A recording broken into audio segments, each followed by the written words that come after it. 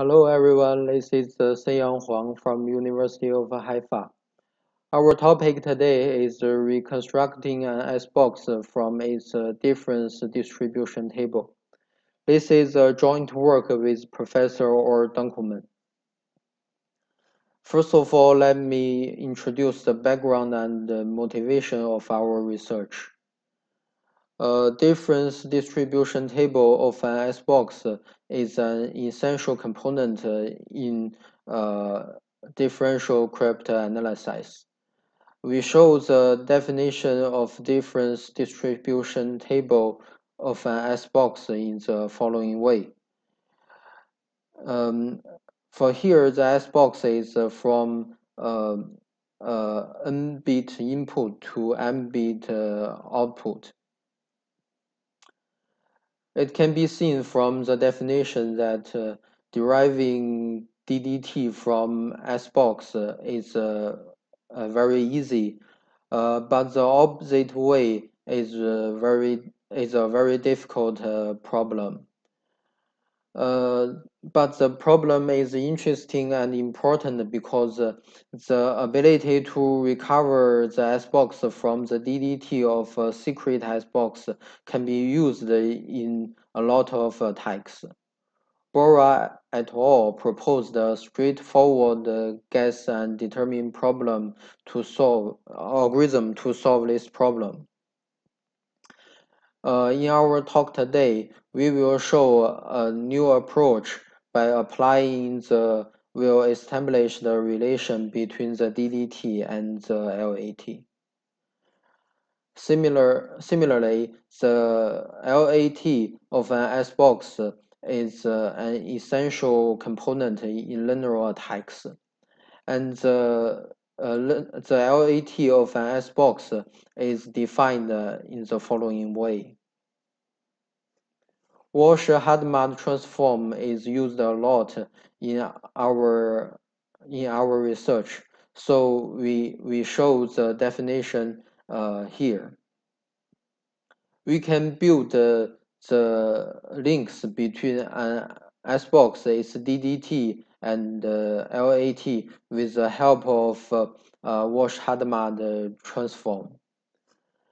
In lemma 1, you can see that when we apply Walsh-Hadamard transform to the LAT, we can obtain the characteristic function of S. It means we recover the icebox. And from theorem 2, we apply the Walsh-Hadamard transform to the DDT, and we get the squared LAT here. To summarize the properties, we can go from the given DDT to the squared LAT with theorem 2, and we can go from the real LAT to the icebox with lemma 1. The problem is how can we go from the squared LAT to the real LAT? If we solve this part, we can go from the given DDT to the icebox. It means that we recover the secret icebox. In our approach, we firstly define the sign determination problem to recover some columns in the squared LAT. If we can recover m columns in the LAT, we can recover the real LAT, and we can derive the icebox. If we don't have m columns recovered, we can still apply our improved GD algorithm to reconstruct the icebox. And usually for this routine, it's quite trivial and less efficient. So we will stay on this research line and focus on improved GD algorithm. We define the sign determination problem in the following. And before we define the problem, we need to show the cross notation as the following. V cross here is a vector of absolute values of the entries in the original vector. And the sign determination problem of the B's column in an LAT is a problem of recovering lambda B from lambda cross. It is to determine the signs of a column in the LAT. So next we will propose a new algorithm to solve the sign determination problem. We firstly introduce the linear relation between lambda b and SB. For any B's column of the linear approximation, the following formula always holds. For the formula here, Hn refers to the Hadamard matrix, and the Hadamard matrix can be represented as the following way. Because of the special form of the Hadamard matrix, we could solve the system of linear equations interactively. And we just apply the elementary transformation to the independent subproblems by n times. And finally, we get H0 as the diagonal of the matrix. So we H0 is as H0 is exactly 1, and we solve the problem. And then we introduce our basic algorithm. We apply the idea of solving the system to reduce the problems to the problem into two independent problems. We firstly guesses all the possibilities and combine the possibilities related values and compute the possible ice constraint of subproblems. We record the ice constraint as a vector, and all the possible constraints are contained in a full set here. The problem of our basic algorithm is that the size of the full sites grows so fast. And we try to solve this problem by proposing an improved algorithm. In the new algorithm, we observed the symmetric structure in the full site. It means that other vectors in an equivalence class can be obtained by simply operating transforms and permutations on the representative vector. So we don't need to record all the vectors. We just record the representatives of the equivalence classes in the compact set. The compact representation reduces both time and memory complexity. Every time we derive the component set in the next layer, we construct a middle set to guarantee that the derived set is indeed the compact set.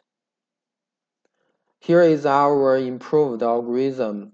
We compute the middle set, and we compute the new vector and check the consistency of the vector. If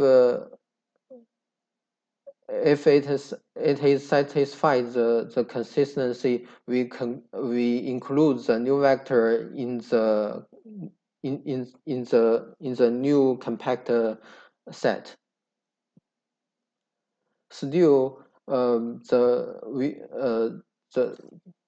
for some cases, the size of a compact set grows very fast. To solve this, we set a heuristic threshold according to the accessible memory of the attacker, and we define good columns and bad columns according to the threshold. We call a column in the absolute LAT good if it can be recovered under the threshold applying algorithm 2. Otherwise, we call the column bad column. According to our experiments, the solutions for the good columns usually contains at most 2 equivalence classes. We analyze the complexity of algorithm 2 here, and we give the upper bound of memory complexity and time complexity.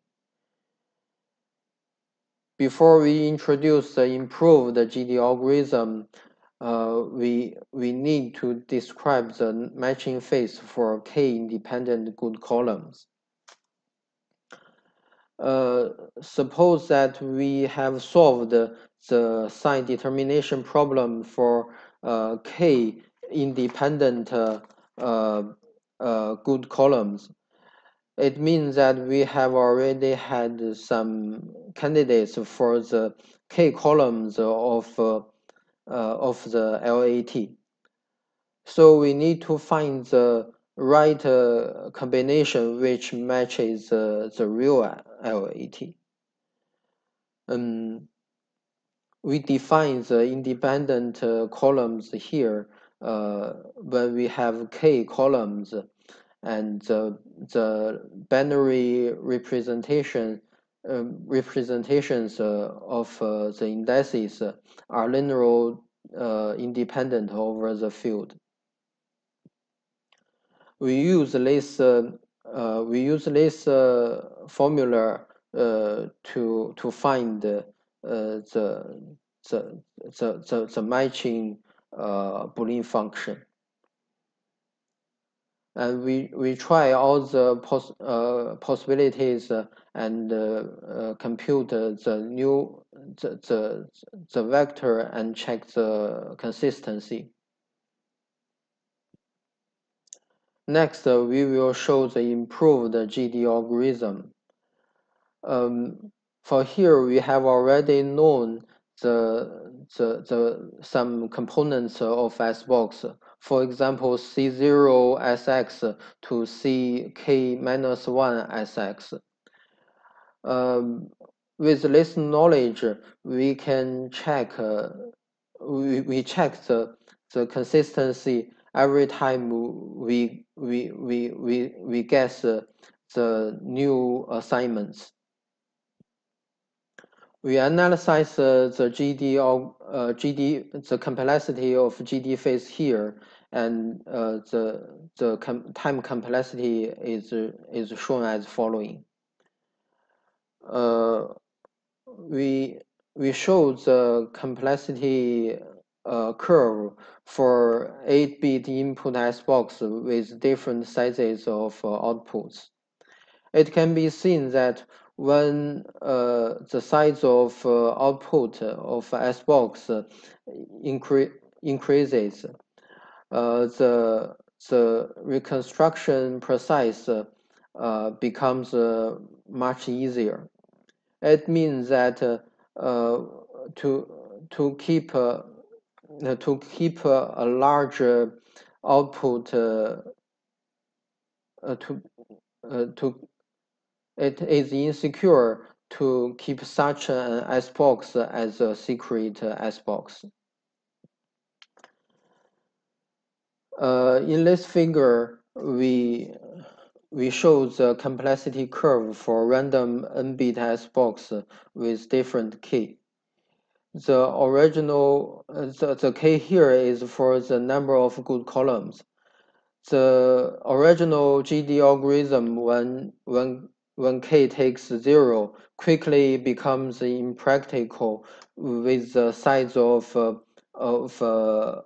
Xbox growing. To optimize the original GD algorithm, the attacker have to find at least 2 independent good columns. When the number of good columns grows, the effect of reducing the search space becomes less efficient. We tested our results with experiments. We implemented our algorithms on the following 3 types of Boolean functions. And all of our experiments are done on a single core of this Intel CPU. It is amazing results because we could recover